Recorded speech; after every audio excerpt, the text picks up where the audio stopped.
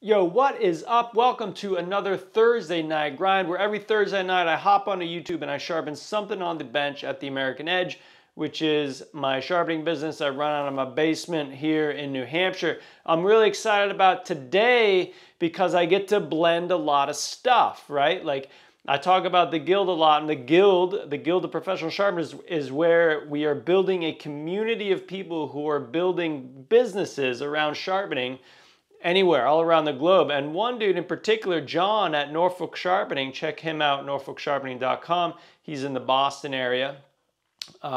He is building up his archive of material on Facebook as a guerrilla marketing method. And I was checking out his thread and I saw somebody asked him about a pizza cutter and he said, not yet. So I tagged him in the guild and I was like, yo dog, because I know what gear he's got. I was like, yo, you can do a pizza cutter.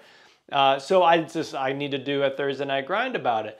But I don't have enough pizza cutters. So I reached out to my email list and I was like, hey, could I please sharpen your pizza cutter? Like I'm not gonna charge you for it. I just want some pizza cutters so I can get some across the bench. I don't see a lot of them.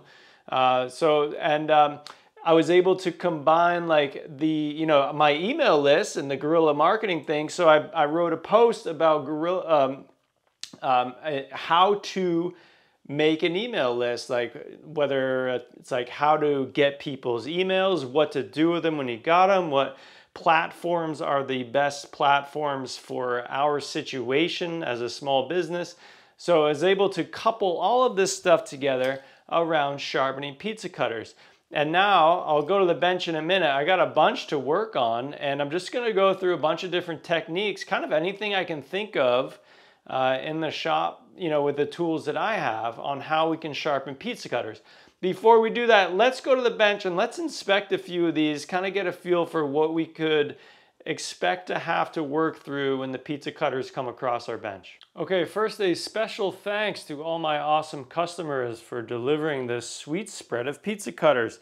A couple of things caught my attention right away. Like one, they're not all an asymmetrical grind. Like this one, it's flat here. This is a chisel grind.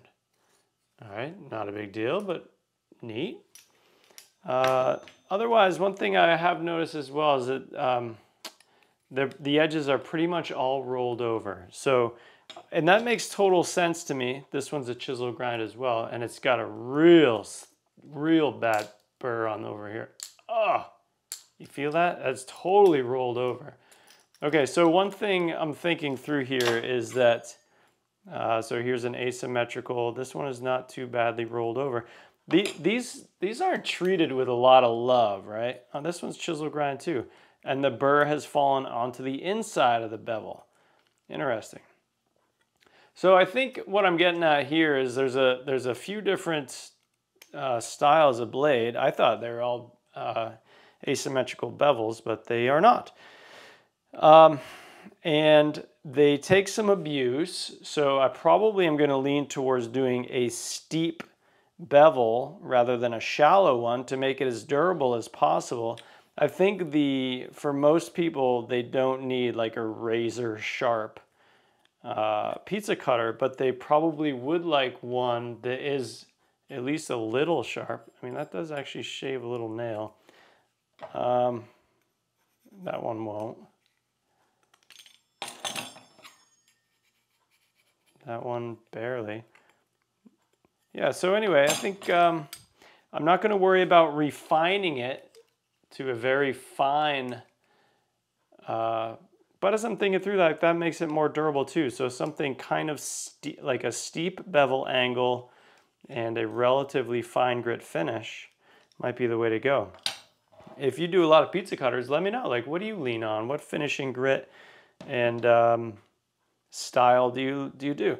So first off, the first tool that I think I want to do is the 1x30 because if you've downloaded my tool list, which I can make available if you're interested, but I think a 1x30 is a great tool to start with in your shop because it does a good job. It saves a tremendous amount of time at cutting new bevels and restoring chips and broken tips. So it's one of the first tools that I recommend getting into if you were getting into knife sharpening So let's see if with that tool we can get our bevel cut. The other thing that I didn't mention that I wanted to was that, like with a stone like this, I don't see this as a manual hand process, right? Like you need something spinning, and then you use or something moving, so a mechanized force, and you use that movement to induce a level of spinning on the blade, and that's how you get that cut around the whole circumference. What I'm thinking through too is sometimes, and really what you need is relative motion between, in this like with a 1x30 in your mind, a relative motion between the belt and the blade. So if you put this up there, if you just touch this to a spinning belt, this blade will spin up to the speed of the belt. But if you just slow it down a little bit by breaking it with your finger here, that'll induce relative motion, and that this blade will move slower than the belt, and that's how you get the grinding action. So that's how I anticipate doing some of these. Let's check it out. So here's your close-up on the 1x30. Couple ways I'm thinking through this. One is to touch the belt like this. That'll get the wheel spinning. I can break this, the spin of the wheel just by touching the face of the pizza cutter here. The other way would be to do more of something like this, and then I think the belt wouldn't cause so much spinning in the blade. I'll experiment with both. I do want to use a Sharpie trick to start to just to get a feel for what the angle is, and as I just paint the pizza cutter with Sharpie. Okay, let's just take a look here.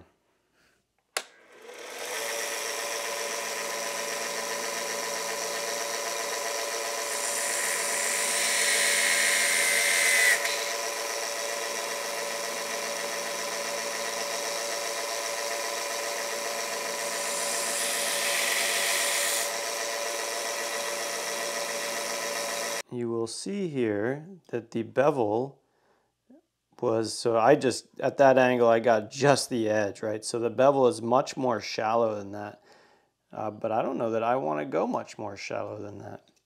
I just started here with a 220 grit. Let me just see what that would look like if I went with a more shallow angle.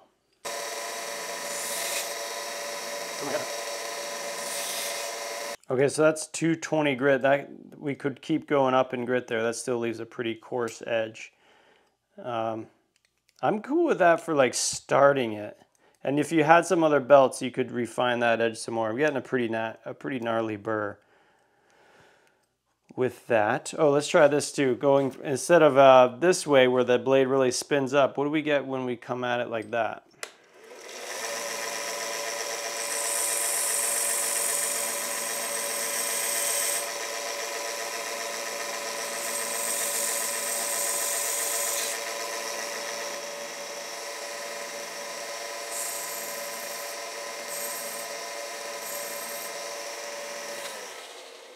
So far, I like that method a little bit better because I have a better eye for the angle at that method. This is still a really rough belt to do that. I'm going to run a few others over it and see how they come out with that.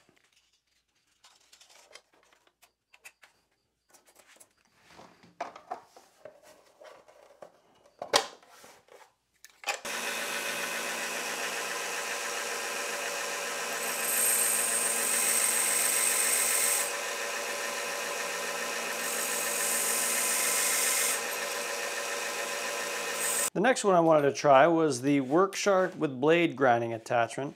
And I'm going to do, in this case, this is a chisel grind, meaning it's flat on this face, and the burr has fallen into the inside of that bevel. So I'm going to try a few different things on this tool with the belt spinning up to see how I can get it to cut. Again, I'm curious about the bevel angles here, so I'm just going to mark this. I have the coarse belt on for this.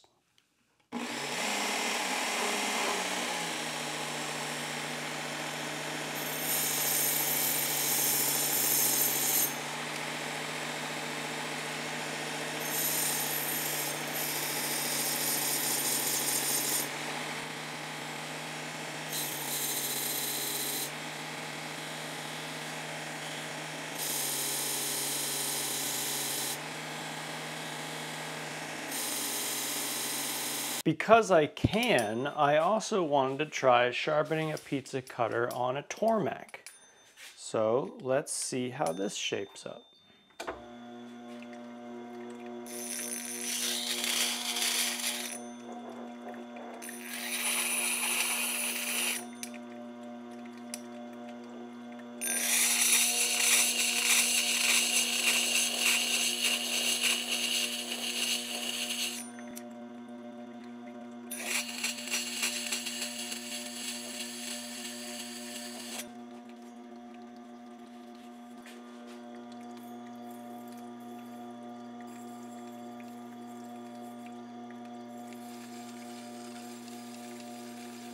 All right, checking back in. After doing 6 of them now, trying a bunch of different systems, I think this is my preferred one for now. It is to cut the bevels on the 1x30, right? Pretty standard stuff there. Rather than going up in belt on the 1x30, take it over to the Tormek and finish the bevels on the stone on the Tormek graded to 1000 grit. And then if there's a little burr left on either side, take that off with the leather wheel on the Tormek. Here's what that looks like.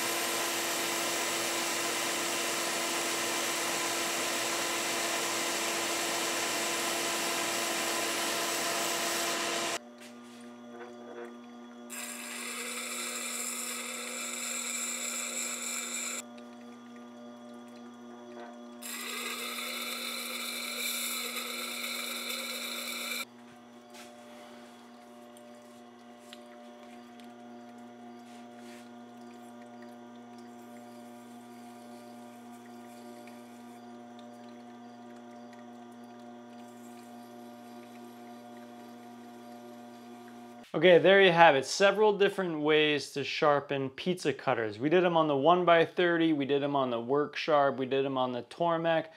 The method that I come out of this preferring the most is to cut bevels on the 1x30, finish them on the Tormek stone, finish them up on the leather wheel. You could do it all on the 1x30 by moving up in grit. You could do it all on the Work Sharp just by working through their belts. You could cut bevels on the 1x30 and then finish them with the belts on the Work Sharp because they're a little finer, a little more control. Bottom line is a lot of different ways to do it. And then just some thoughts on the pizza cutter themselves. I'm curious if there's high quality pizza. There has to be. There has to be some manufacturer who like really takes pride in their pizza cutters. If you know who that is, could you let me know? None of these are impressive. The rivets in the thing, like they some bind. I'm holding this KitchenAid up because it was my favorite. And actually you can take the wheel off. And I was thinking about that too. If you could remove the wheel, you could put it in a jig on the twice as sharp and sharpen them that way. And you probably get them, I mean, you could get them way too more sharp than you need there. But none of them really like took a great edge. Like none of them were like, wow, that's awesome. What a great pizza cutter. So I'm curious, who makes the good ones? Anyway, but it's gonna be nice cutting a pie with these. You know, some other people, I have a friend who uses a pizza cutter for everything, like dicing herbs and stuff, cutting veggies on the cutting board. Like we probably underutilize this tool. So if you could also leave a comment below, like what do you do with your pizza cutter? And what's the best one out there? So thanks for that. Make sure you hit the thumbs up, subscribe, because every Thursday night I'm here doing something. And leave a comment if you don't mind. I appreciate it. I'll see you next Thursday.